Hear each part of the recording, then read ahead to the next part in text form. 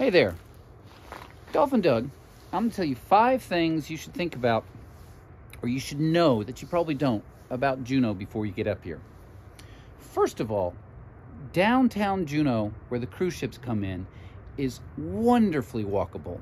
Of all the communities I know in the world, it is one of the most friendly. It's a small little place surrounded by absolutely spectacular beauty. You can, if you choose, spend a good couple of hours just enjoying the walk around. Second, in that, Juneau is full of little gems. I am trying as I go around to do videos besides some of my precious gems.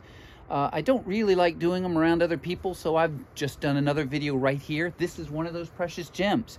This is the end of Photo Point Trail. It's a 1/4 mile that way to a bus parking lot.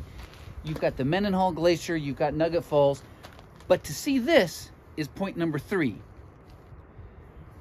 To see the rest of Juneau other than downtown Juneau, places like this, you either need a car or to take a tour.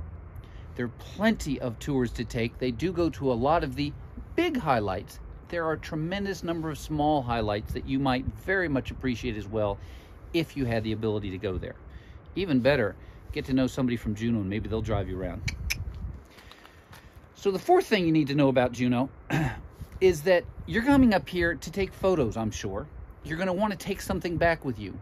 Well, I don't know if you can tell, but the sun is setting now, and it's about 2:30 in the afternoon in December. But even in the middle of the summer, the scenery is spectacular, but the photos are going to be crummy. Those world-class National Geographic photos that you've seen, oh, they're real. But the chance of you coming in on that day and being in the right place at the right time is real small. So take all the pictures, just don't expect them to be spectacular. In your eyes, you're going to have seen them. You're going to look at the photos and say, oh my gosh, these are wonderful. But just like a lot of other photos that you might have seen, if you try to show them to other people, they're not going to get quite the same appreciation. Same's true for videos. So just enjoy yourself, wonderful, and don't expect the photos to be world class. The last thing you need to know, I can't even remember what it is. Oh, that's what it was.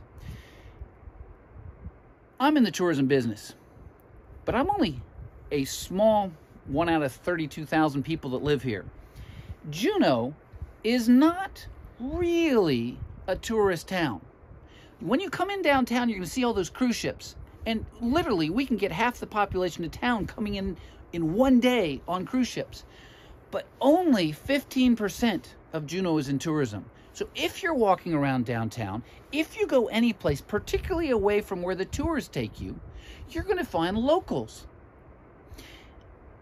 And maybe you haven't looked at it this way, but to a local, you guys as tourists are just as interesting to them as you might be interested in the other way.